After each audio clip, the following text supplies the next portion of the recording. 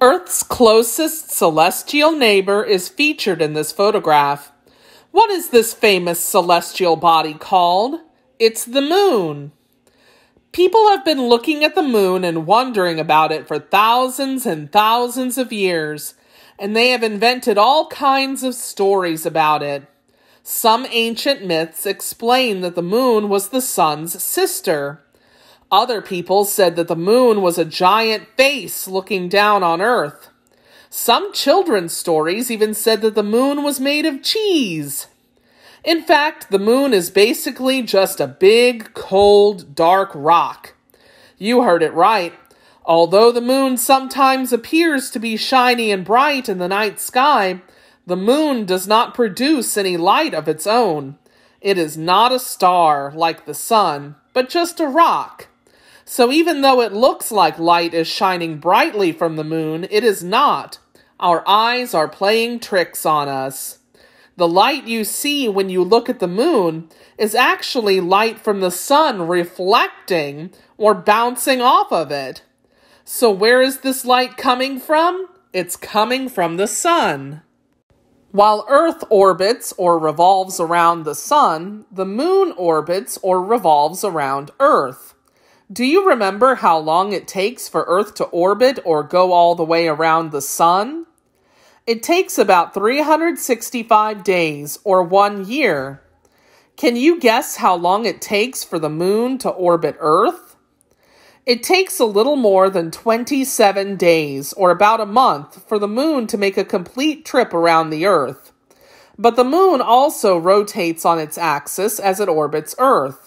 So the moon rotates on its axis and orbits the Earth, just like the Earth rotates on its axis and orbits the sun. In fact, the moon rotates exactly once as it orbits Earth exactly once. This remarkable feature keeps the same side of the moon always facing Earth. That means we never see the back of the moon when we look up at the sky. The appearance of the moon, or the way it looks to us on Earth, changes depending on where it is in its orbit. This image gives you a better idea of what the moon really looks like during each of its phases. During the first half of its orbit, the moon is said to be waxing, meaning that over the course of several nights, more and more of it becomes visible from Earth. Then halfway through its cycle, the full moon appears, meaning that the side facing the Earth is also facing the light of the sun. As the moon completes the last half of its orbit, less and less of it is visible each night. During this time, we say that the moon is waning. Less of the moon is seen. By the time it completes its cycle, it appears as little more than a shiny sliver of light in the sky. On other nights, it looks like there's no moon at all. Remember how the moon does not make any light of its own? Well, sometimes the moon is between the sun and the Earth, and the side of the moon facing the Earth does not reflect any sunlight. When this happens, the side of the moon facing the Earth is dark, and it looks like there is no moon in the sky.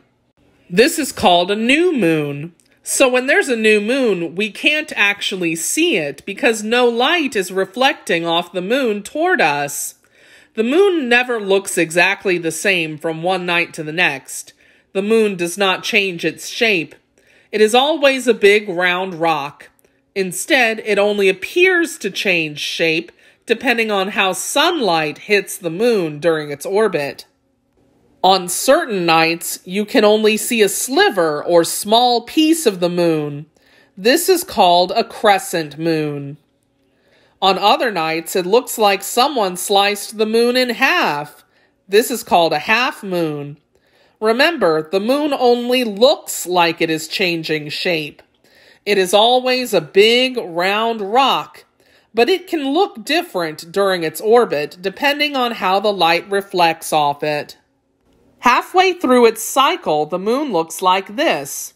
This is called a full moon because the full, round moon is shining brightly in the night sky. Because it takes only 27 days for the moon to complete its orbit around Earth, and most months in the calendar have about 30 days, It is possible for a full moon to appear twice in the course of one calendar month every once in a while. The few extra days each month add up over time. When this happens, it is called a blue moon. But this is rare. It only happens every few years. So if you hear someone say that something only happens once in a blue moon, they mean that it does not happen very often. Some people say they see what looks like a man's face when they look at the full moon. That is why people sometimes talk about the man in the moon, as though there really were a face on the moon. Can you see what appears to be 2 eyes, a nose, and a mouth on this moon? Of course, in reality, there's no face on the moon. It's just a big round rock. Let's take a closer look at the moon. People sometimes see what looks like a man's face in the moon because of dark areas on the moon's surface. These dark areas are places where, a long time ago, lava from inside the moon poured out onto the moon's surface. These areas no longer have lava in them, but the holes left behind reflect sunlight differently than the rest of the moon's surface. So when you look up at a full moon, you can see some of the deep and dark holes across the moon's surface. When you take a close-up look, you can see that the moon's surface is also covered with hundreds and thousands of craters or big holes. To understand why these craters are there, you need to know a few more facts about the moon.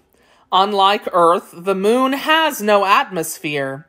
There's not a protective bubble of air around the moon, nor does the moon have any water, soil, plants, or any other signs of life whatsoever. Without an atmosphere, the moon has nothing to protect it from all the rocks and debris that zoom through outer space. These strike Earth all the time, but when they hit the atmosphere, most of them burn up in a streak of light known as a meteor. Rocks and debris, however, do not burn up when they hit the moon. They just crash right into the moon's surface and leave what are known as impact craters. An impact is a crash. In a later read aloud, you will learn the amazing true story about real men on the moon. Not just lava lakes that look like a man's face, but actual men who traveled to the moon and walked around on it. How do you think they got there? Keep listening over the next couple of days and you will learn the answer.